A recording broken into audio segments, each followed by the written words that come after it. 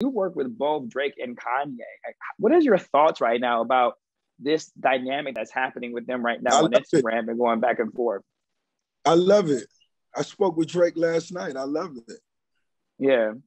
Right. I love it. And when we spoke, after we got off the phone, he sent me a text, and it was so powerful. He said, everything is unfolding. I'm about to be as free as a bird. And he put the caption with the owl. And I couldn't do nothing but put ha, ha, ha, ha, ha, ha, ha, ha, ha, ha. Because to me, I understand the genius of both of these artists, and I understand this is nothing personal to them.